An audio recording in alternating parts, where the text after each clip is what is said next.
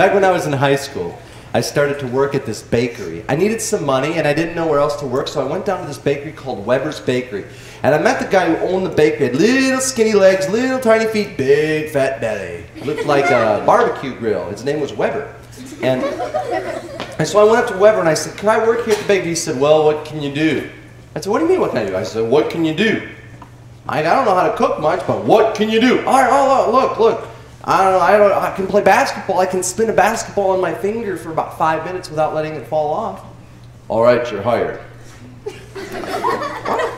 And the next day when I came, I found out why. It's because when people came to Weber's Bakery, they didn't just come to buy stuff that was baked. They came to watch it being made. There were a couple of guys that played for the high school football team. And one of them would take the dough and he'd throw it, "Hey, go for the bomb!" He'd throw it across the bakery, he'd go, spider webs get into it, the other guy would catch it, get sweat and armpit hair and stuff on it, he'd just pack it together, stick it in the oven. People would be like, cool. They'd pay money, they'd stick money on it. I'm like, man, that's weird. So I finally thought, well, what can I do? I picked up some dough, stuck it on my finger, started spinning it like this, dough was flying all over the bakery, but finally it spun a little hole and I thought, donut. I can do 18 donuts a minute. People started putting money down. Weber said, "All right, I'll give you a raise. 3 cents. Gee, thanks very much. I went home that night and I watched this old Clint Eastwood Western. Next day when I came back, I had an idea. So we baked the bread in these long ovens, 8 foot long. The bread, you'd have to cut every 2 feet so that you'd have 4 loaves of bread that were 2 feet long. And usually use a knife, but I went in the back room and I got these butcher knives, these big old like meat cleaver things. And I made these little holsters out of cardboard. I put one in and I pulled it out. I said, whoops.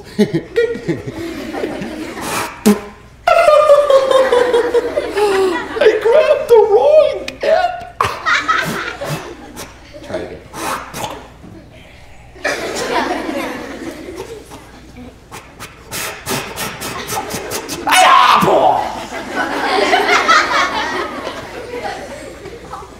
Go ahead, bake my dough. Weber came up, "All right, I'll give you a raise. Here's 4 cents. Oh, gee, thanks. I went home that night, and that night I watched this old Arnold Schwarzenegger movie called Terminator. Next day when I came back, I bought these black little glasses, had these little red lights lit up in the middle there, and I was no longer Stephen James, mild-mannered storyteller. I was now the Chefinator.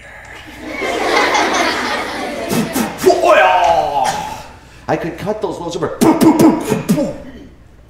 just like that.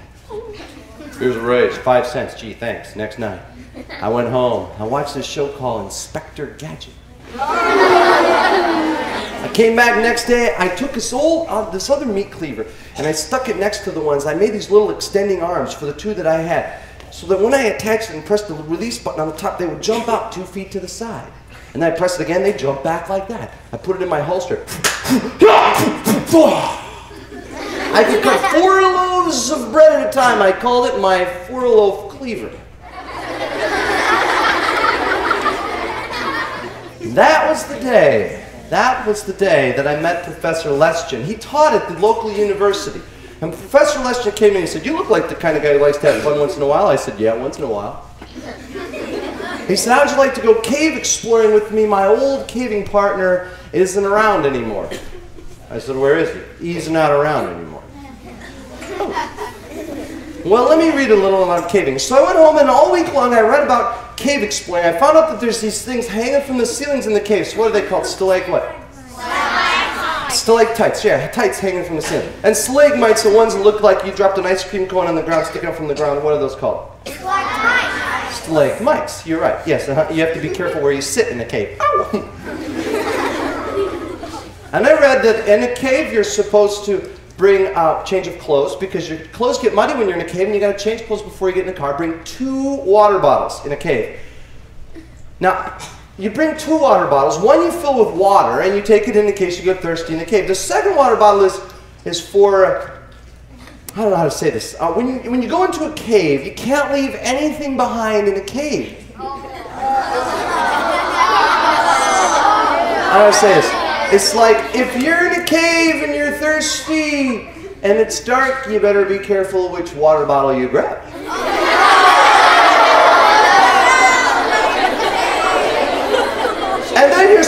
bring 2 separate and distinct forms of light in case one flashlight goes out. Well, all that sounded good, and so I went back to Weber's Bakery, and that was the chef in there. 4 little cleaver. And in came Professor Lester. He said, well, here's a list of what you need. He gave me a list. I said, oh, okay, I know 1 pair of clothes. That's easy. 2 water bottles. Believe me, I'm bringing 2 water bottles. I'll fill 1 with water. I'll be careful when I'm thirsty. And the 3rd thing listed, though, he said, you have to bring 3 separate and distinct forms of light. And I said, Professor Lester, let me ask you a question. Why 3 lights? All of the books that I read on caving this week said you need 2 lights. And he said, well, it's in case they come. I say, in case who comes? He said, in case the Hodags come. I said, Professor Lester, I know all about Hodags. I live up here in the north, in Wisconsin, in the North Woods. I said, I know all the stories the lumberjacks told about these Hodags, these creatures that would live in caves. They would come out, grab you, drag you into the cave, jam your body between rocks, wait for you to die, climb inside your body cavity, and eat you from the inside out. I said, I know all about these. I know they're just legends. And he looked to his left and right, and then he pulled up his shirt sleeve, and on his forearm, there were 4 scars embedded into his skin. And he said, it's a good thing most people think they're legends. It looked like somebody run over his arm with a garden weasel or something. He said they need 5 minutes of total darkness to sniff you out. Bring 3 lights into the cave. I said, brother, I'm bringing an extension cord with me into the cave. He said, now 3 lights should be plenty. And so then he left, and he said, I'll see you tomorrow morning. I'll pick you up, and we'll go to the cave. I said, all right, great, Professor Lester. And that day, though, before I left Weber's Bakery, I stuck something into my backpack just in case I might need it.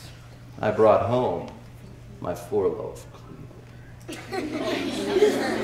The next morning, Professor Lester drove over. He picked me up, and we drove into western Wisconsin to a place called Boscobel Bear Cave near Boscobel, Wisconsin.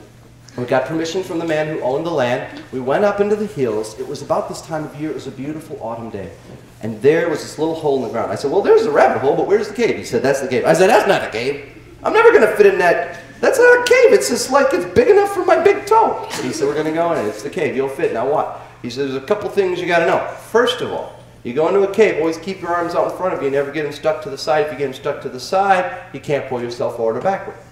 I said, okay, that's good advice. What's the second thing? He said, well, second thing is, if you ever get in a real narrow spot, you might have to exhale all of your air to make your chest smaller, then pull yourself forward, and typically then you can inhale again. I said, well, what happens if you can't inhale again? He said, well, then you die in the cave, Hodag sniff out your rotting corpse, climb inside your body cavity, and eat you from the inside out. I said, people do this for fun! What happened to your old partner? He's not around anymore. Yeah, I got that far.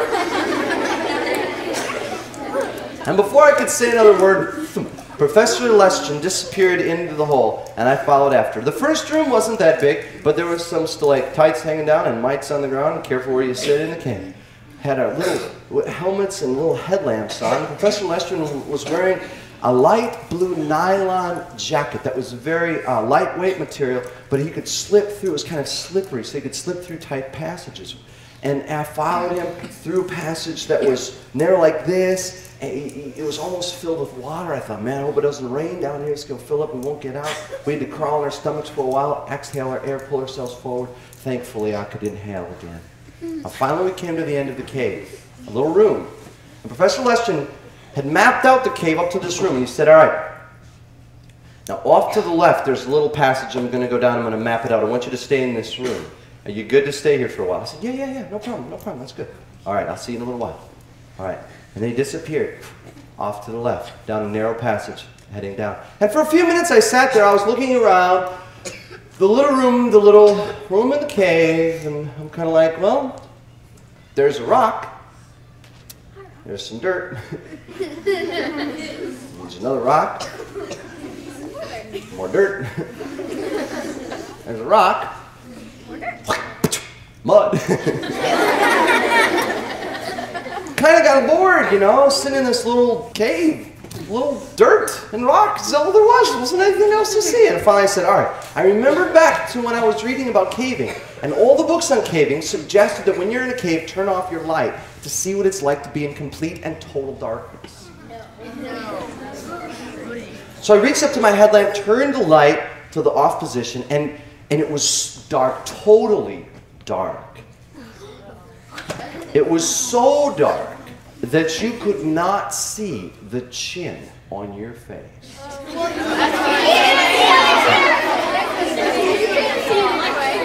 Everybody in here, when I said that, went like this. Huh?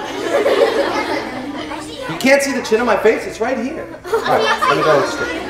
And after a few moments, I heard the sound coming from where Professor Leshton had disappeared. It sounded a little bit like someone dragging a metal claw against stone or fingernails against a chalk. And I have to admit, I kind of freaked out a little bit. I jumped back, and I bumped my head against one of those stalactites hanging from the ceiling there. I smacked it so hard, I heard the glass shatter from my headlamp, and I could feel something warm oozing down the side of my face. I tried to dial it on. Of course, it wouldn't work. It was broken. I peeled off that headlamp, reached into my bag, pulled out the other one, put it on, dialed it on. Felt up here, and I could feel it was blood coming down my face from where it hit the stalactite and the glass had shattered. And then I looked over to where Professor Leshton had disappeared, and I saw 4 long, narrow claws reaching up, curling over the edge of the passageway, and then another 4 until the face pulled into view. It was about the same size as a bulldog's face, but razor-sharp teeth, slits for eyes, and as it stared out at me, drool kind of hanging out of its mouth. It had a little pool of drool forming there in the cave. Hodag drool, and hanging out of its mouth was a torn piece of light blue nylon fabric. And I freaked out. I was so scared. I was so scared that I completely overlooked 2 things. Number 1, that I needed to use that second water bottle.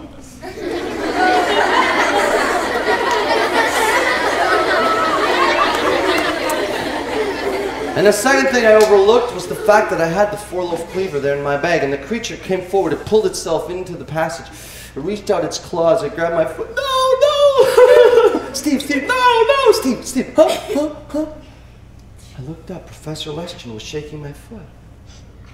What? He said, Steve, are you all right? You hit your head. You knocked yourself out. Are you okay? I said, oh, Professor Leshton, I had this terrible dream. I dreamt you were a Hodag. He said, well, I'm not a Hodag. Look, are you okay? I'm like, yeah, I'm fine. Maybe we better head out of the cave. He's like, what's that smell? Never mind, Professor, never mind. I could use that change of clothes now, though. I was kind of embarrassed. You know, there I was, bonked my head, flashlight busted, and the whole thing with the second water bottle and everything. And so I'm crawling after Professor Leshton, following him out of the cave, when suddenly I bump into him. He'd stopped. His light had gone out. I said, well, what's wrong? He said, I don't know. My light just went out. What are you on? I said, number 2. He said, let's hurry. A little while later, a little further, both of our lights went off at the same time. I said, Professor Leshton, what's going on? He said, I don't know. Let's get out of this cave. And just then I noticed something. I said, Professor Leshton, where is your blue coat? Oh man, when I was at the bottom of that passageway, I took it off, I laid it on a rock. I forgot it down there. Hey, I gotta go back and get it. It's my favorite caving cloak. I said, wait a minute, Professor Leshton. We are not alone in this cave. He said, I know, I've been smelling this horrible smell. I said, it's not the smell!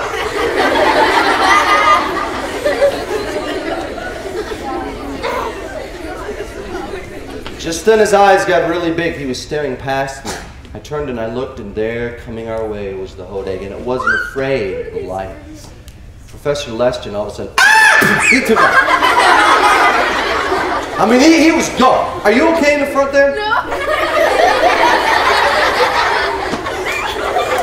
I mean, he took off into the cave. I'm looking at the Hodag, and I see a little passage between me and the Hodag. I see Professor Leshton's head pop out. He got freaked out. He got disoriented. And he came backwards in the cave. He looked at me. He looked at the Hodag. Looked at me. Looked at the Hodag. Looked at me. Looked at the Hodag. And all of a sudden, I remembered something. I realized in that moment that I had that cleaver in my bag. And I realized that I'd been overlooking a 4-loaf cleaver that I'd overlooked before. I ripped open the bag, I pulled out the cleaver, I said, Professor Lestian, watch out! I threw it through the cave. I said, 4 perfectly sliced pieces of Hodag! Why, they're wriggling in their own blood in the cave. And crawling past Professor Lestian, I grabbed the bag to go get the pieces of Hodag. One of his eyebrows was laying in the cave, too. I got a little closer. Sorry about that. As I passed him, I said, Professor Lestian, what's that smell? He said, never mind, Steve, never mind.